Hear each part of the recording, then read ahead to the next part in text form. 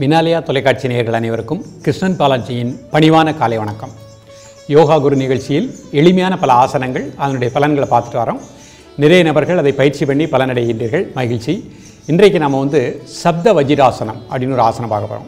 இப்போ இருக்கக்கூடிய காலகட்டம் பார்த்திங்கன்னா நிறைய ஆசனங்கள் பயிற்சி பண்ணுறதுக்கு நேரம் இல்லை, அது எல்லோரும் சொல்லக்கூடிய ஒன்று. அதனால் நம்ம எப்படி கொடுக்குறோம் அப்படின்னா 2 ஆசனங்களை சேர்த்து ஒரே ஆசனத்தினுடைய பலன்கள் கிடைக்கிற மாதிரி கொடுத்துட்டே வரோம்.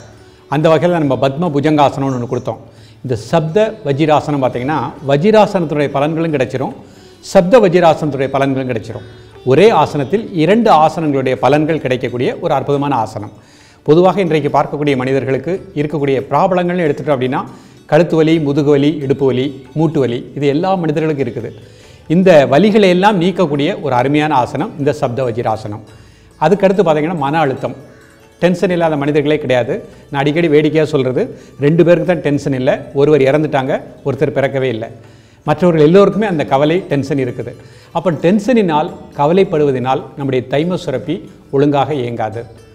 அது மீண்டும் ஒழுங்காக இயங்க செய்வது தான் அந்த யோக கலையே. அப்போ நம்ம தினமுமே டென்ஷன் ஆகத்தான் செய்வோம்.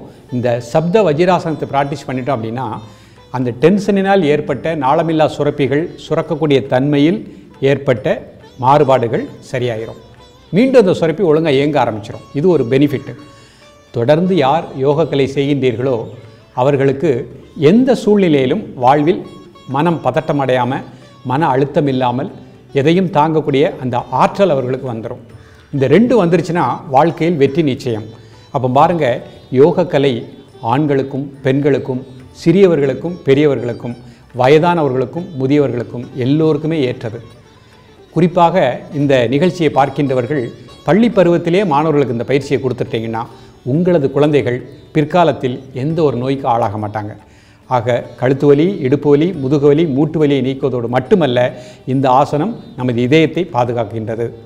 இதயம் பாதுகாக்கக்கூடிய அற்புதமான ஆசனம். இப்போ பெண்களுக்கு வரக்கூடிய நிலை பார்த்திங்கன்னா அவங்களுக்கு இடுப்பு சதை மிக அதிகமாகிடும். அப்படி இடுப்பு சதைகள் அதிகமாகிடுச்சு அப்படின்னா அவர்களுடைய இளமை குன்றி விடுகின்றது. அப்போ இந்த ஆசனத்தை பெண்கள் தொடர்ந்து பயிற்சி பண்ணிங்கன்னா அதோடு சேர்ந்து உணவு கட்டுப்பாடு 2 வச்சுக்கிட்டிங்கன்னா நிச்சயமாக இடுப்பு சதை உங்களுக்கு சரியான அளவில் இருக்கக்கூடிய நிலை கிடைக்கும். குறிப்பாக திருமணம் ஆனதுக்கப்புறம் நிறைய பெண்கள் உடல் பருமன் ஆகிவிடுகின்றது. குழந்தை பிறந்ததுக்கு அப்புறமும் உடல் பருமனாகி விடுகின்றது. இந்த ஆசனத்தை ஒழுங்காக பயிற்சி பண்ணிங்கன்னா நிச்சயமாக உங்களுக்கு அந்த மாதிரி நிலை ஏற்படாது. நார்மல் டெலிவரி ஏற்பட்டுச்சுன்னா 3 மாதத்துக்கு கழித்து இந்த ஆசனங்களை ப்ராக்டிஸ் பண்ணலாம். பள்ளி பருவத்திலேயே பெண்கள் இந்த ஆசனத்தை ப்ராக்டிஸ் பண்ணிட்டாங்கன்னா அவர்களுக்கு குழந்தை பிறக்கிறது அப்படிங்கிறது நிச்சயமாக சுகப்பிரசவம் உண்டாகக்கூடிய நிலை கிடைக்கும். இப்போ இந்த சப்த வஜ்ராசனம் எப்படி ப்ராக்டிஸ் பண்ண போகிறாங்க அப்படிங்கிறத சௌந்தர்யா அவர்கள் செய்து காண்பிக்க உள்ளார்கள். பொறுமையாக தெளிவாக காணலாம். நேயர்களே, அமர்ந்திருக்கக்கூடிய நிலை சுகாசன நிலை. யோகாசனம் செய்வதற்கு முன்பாக நமது உடல், மனம், மூச்சு 3ஐயும் சரிப்படுத்திக்கணும். இப்போ சப்த வஜ்ராசனம் ஒவ்வொரு ஸ்டெப்பாக பண்ணுவாங்க, எப்படின்னு பார்ப்போம். முதல்ல வஜ்ராசனம் பொறுமையாக போட்டுக்கோங்க. ஒவ்வொரு காலாக இவ்வாறு மடிச்சுக்கணும்.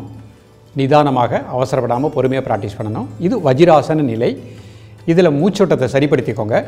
இப்போ பொறுமையாக ஒவ்வொரு கையாக ஊன்றி எப்படி கீழே வராங்கன்னு பார்ப்போம். சப்த வஜ்ராசனம் பொறுமையாக, அவசரப்படாமல், நிதானமாக தலை இந்த மாதிரி வச்சுக்கணும். 2 கை சைடில் வச்சுக்கணும். கண்ணை மூடிக்கோங்க. சாதாரண மூச்சில் இருங்க. 1 2 3 4 5 6 7 8 9 10. மெதுவாக கையை ஊன்றி மெதுவாக எழுந்துக்கோங்க. நிதானமாக அப்படியே வஜ்ராசனத்துக்கு வந்துக்கோங்க. 2 கையும் முட்டி மேலே வச்சுக்கோங்க. கண்களை மூடிக்கொள்ளுங்கள். மூச்சோட்டத்தை சரி செய்து கொள்ள வேண்டும். ஒரு 10 வினாடிகள். மீண்டும் ஒரு முறை செய்து காண்பிக்கிறாங்க. இப்போ வஜ்ராசனத்துலேருந்து எப்படி சப்த வஜ்ராசனம் வராங்கன்னு பார்ப்போம். பொறுமையாக கீழே வாங்க. 2 கையினுடைய உதவினால தான் மெதுவாக கீழே வரணும். அவசரப்படாமல் நிதானமாக பொறுமையாக தலையை கீழே வச்சுக்கணும். 2 கையும் சைடில் வச்சுக்கணும். கண்களை மூடிக்கொள்ளுங்கள். 1 2 3 4 5 6 7 8 9 10. இப்போ கைகளை ஊன்றி மெதுவாக எழுந்துக்கோங்க.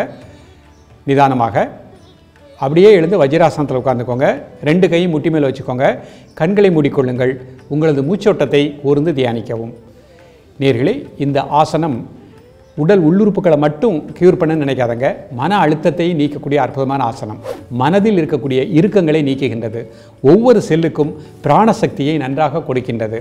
இந்த ஆசனம் மலச்சிக்கலையும் நீக்கக்கூடியது.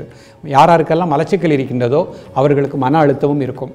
இந்த ஆசனத்தை நிதானமாக ப்ராக்டிஸ் பண்ணிகிட்டே வாங்க. நிச்சயமாக மலச்சிக்கல் நீங்கும். உடல் தசைகள் சிறப்பாக இயங்கும், உடல் தசைகள் இளகும் தன்மை கிடைக்கும், தசைகள் நன்றாக அதாவது சுருங்காத நிலையில் நன்றாக ஒரு இளமையோடு இருக்கக்கூடிய நிலையும் இந்த ஆசனம் கொடுக்கின்றது. மன அழுத்தத்தையும் நீக்கின்றது. இந்த ஆசனத்தோடு சேர்ந்து உணவில் அடிக்கடி பச்சை காய்கறிகள் எடுத்துக்கொள்ளுங்கள். கீரை வகைகளை அடிக்கடி நீங்கள் உணவில் சேர்த்துக்கொள்ளுங்கள். முடிந்த அளவு இரவு சாப்பாடு 7:30 மணிக்குள் 8 மணிக்குள்ளே அரை வேறு சாப்பிடணும். கால்வேர் வாட்டர், கால்வேர் நீர் போகிறதுக்கு இடம் கொடுத்துடணும், காற்று போகிறதுக்கு இடம் கொடுத்துடணும். இரவு மிகவும் 10 மணி 11 மணி அந்த மாதிரி நிலையில் நீங்கள் சாப்பிடுகின்ற பொழுது நமது உடல் இயக்கம் பாதிக்கப்படுகின்றது. அதனால் இரவு சாப்பாடு மட்டும் ஒரு 7:30 to 8 சாப்பிட்ற மாதிரி வச்சுக்கிட்டிங்கன்னா உங்களது உடல் கட்டுக்கோப்பாக இருக்கும். அதேபோல் முடியாத பட்சத்தில் மிகவும் ரொம்ப நேரம் ஆயிடுச்சுன்னா இரவு பழங்கள் மட்டும் எடுத்துக்கோங்க. பசியே இல்லையா, இரவு சாப்பாடே வேண்டாம். உங்களது உடல் மொழியை நீங்கள் நன்றாக உற்று நோக்க வேண்டும். பசிக்கின்ற பொழுது மட்டும் சாப்பிடக்கூடிய ஒரு பழக்கத்தை ஏற்படுத்திக் கொள்ள வேண்டும். இரவு பொதுவாக ஒரு 10 மணி அல்ல 10:30 மணிலேருந்து அதிகாலை 4 மணி வரைக்கும் அல்லது 3:30 மணி வரைக்கும் நல்ல ஆழ்ந்த நித்திரை வேண்டும். ஸோ இந்த ஆசனத்தையும் ப்ராக்டிஸ் பண்ணுங்கள், இந்த உணவையும் எடுத்துக்கொள்ளுங்கள். நிச்சயமாக உங்கள் உடல் உள்ளுறுப்புகள் அனைத்தும் சிறப்பாக இயங்கும். பெண்களுக்கு வரக்கூடிய எல்லா பிரச்சனைகளுக்கும் இந்த ஆசனம் ஒரு சால்வேஷனாக இருக்கின்றது. தொடர்ந்து பயிலுங்கள். நாளை இதைவிட ஒரு அற்புதமான ஆசனம், எளிமையான உணவு கட்டுப்பாட்டோடு உங்களை சந்திக்கின்றேன். நன்றி, வணக்கம்.